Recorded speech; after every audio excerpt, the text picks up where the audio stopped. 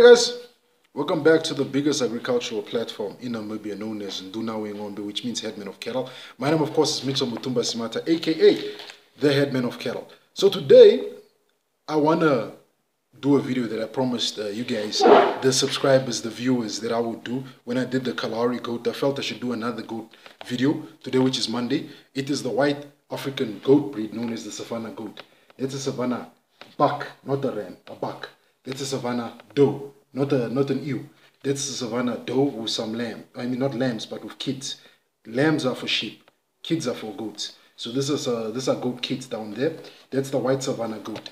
So let's get into some of the history and the origins of the breed. As you know, in 1955, the first white Savanna goats were developed on a farm near the Foul River, owned by Mr. D.S.U. Celiers and Sons. One of the founding breeds that led to the development of the Savanna goat was the indigenous multicolored loped ear goat. The Savanna goat is therefore an indigenous goat that was specifically developed for the harsh extreme conditions of southern Africa. They are able to survive in extreme sunshine or heat, rain or cold areas. In 1993, the Savanna goat was officially recognized as a breed, and the Breeder Society was founded. So it was founded, recognized in 1993, and the Breeder Society was founded in 1993, in the same year. But the breeding started in 1955. So let's continue. The Savannas are a prime meat goats that produce delicious mild-tasting chevron and lots of it. While they resemble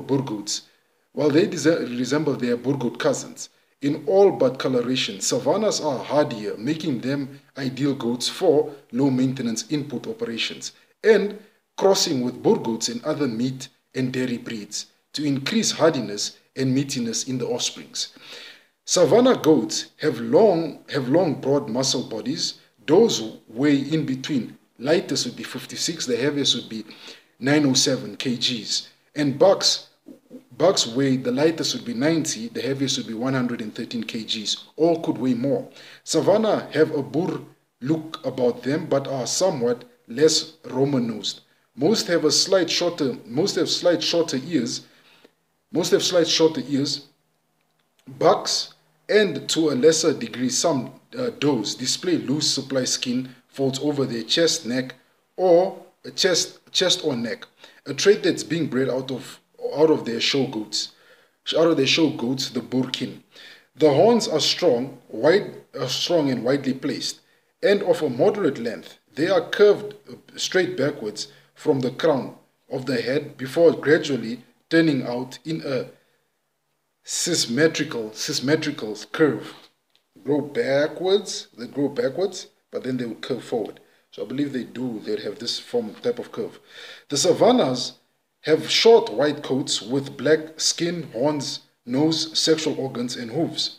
Savanna bucks are aggressive breeders, and those are peerless mothers. Savanna does are protective, fertile. They kid with ease, and 2 or 4 kids are a norm in a litter. So they could give birth to twins or give birth to 4 goat kids, not lambs. I was about to say lambs, but it's kids. So continuing, Savanna goats breed year-round. They were selected for strong jaws, long lasting teeth, and sound legs, so they could stand on their hind legs effectively browse brushes, leaves, and any other green things in their harsh environment. They easily endure heat and cold. Savannas are tough as a goat can be. If you are looking for a productive meat breed that doesn't require cuddling, seek no further than this breed, which is the Savanna breed. So it gets a high reputation for being hardy. It gets a high, they look at them and say it's a very good hardy breed. Savanna bucks are proud, robust, and masculine with great muscling on the body. Savanna goats are excellent walkers and are able to travel long distance in search of water and forage.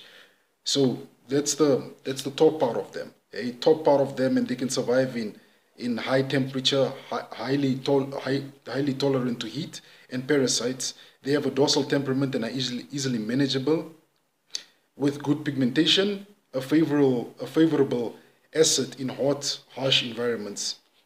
So that's what you want to look at. That's what you want to look at. I see two different weights. I believe these weights I gave you guys are probably in South Africa, but the weights I'm getting here in Namibia, they said matured bucks could weigh about 110, and matured females could weigh about 60 kgs. So I believe that's a difference in South Africa, and I also believe it's different in environments.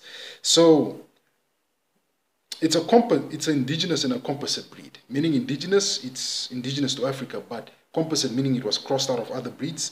It's a medium-framed breed, and in Namibia, its occurrence is scarce, but I believe there are a few farmers that do breed them. They're not as popular or as widespread as your burgoot, the brown-headed and white-bodied burgoot, but you do find them. So those are the Savanna goats. As I say again, this is what a Savanna buck would look like, not a ram, a buck. Very good. You see good horns, good beard, good muscling on the body. The hind legs look very strong because this guy stand on their hind legs to eat some leaves from a tree shrub or a tree bush. That's a doe, which is a Savanna female. As you guys can see, feminine looking. Not the ears aren't really that long, all white. And that's a doe with some kids, not lambs, but kids. They say one doe could give birth to 2 or give birth to 4 kids. So that's the white Savanna goat. Probably we might have had some experience with it, and we never just knew what the breed is. So those are my 2 cents with the Savanna goat, developed by Mr. DSU Celiers and Sons in the Vaal River area of South Africa. This was in 1955. With that said, guys, I just want to say, do me 2 favors. If you enjoy the content that I put out in this video, give me a huge like down there, give me a huge thumbs up. And the second thing would be to subscribe to the page and turn on the bell notification so you guys are notified of future uploads of such videos in future. With that said, guys, I just want to say bye for now.